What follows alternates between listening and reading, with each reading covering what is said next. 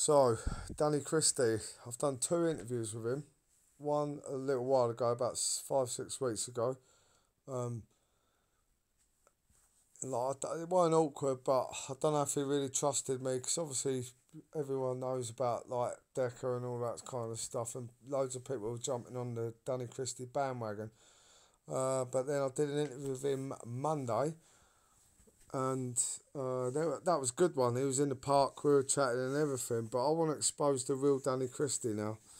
Okay, so after this interview with him, I rang the Swan, got his number obviously, I'm trying to look after him.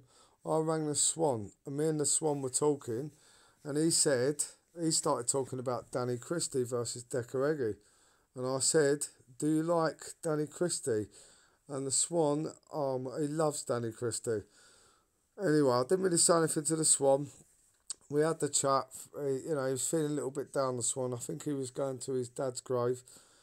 Anyway, so I put the phone down to the Swan and I gave Danny Christie a WhatsApp message and asked him, do you think you could, if I give you the Swan's number, do you think you could ring him? And he messaged back straight away, like literally straight away.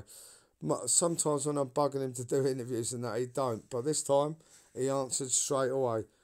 And he said, I'm busy at work at the moment, bro. Give me the number and I'll ring him. And I left it. I had loads of other stuff to do that day. Next day in the evening, I rang the Swan. I said, when we were chatting, I went, oh, did anyone ring you yesterday? And he went, yeah, Danny Christie.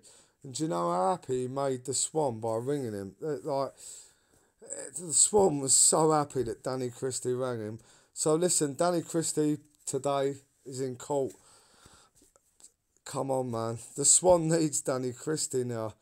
Big shout out to you, Danny. I hope today goes really well for you. Thank you for reaching out to the Swan. Much love, brothers and sisters.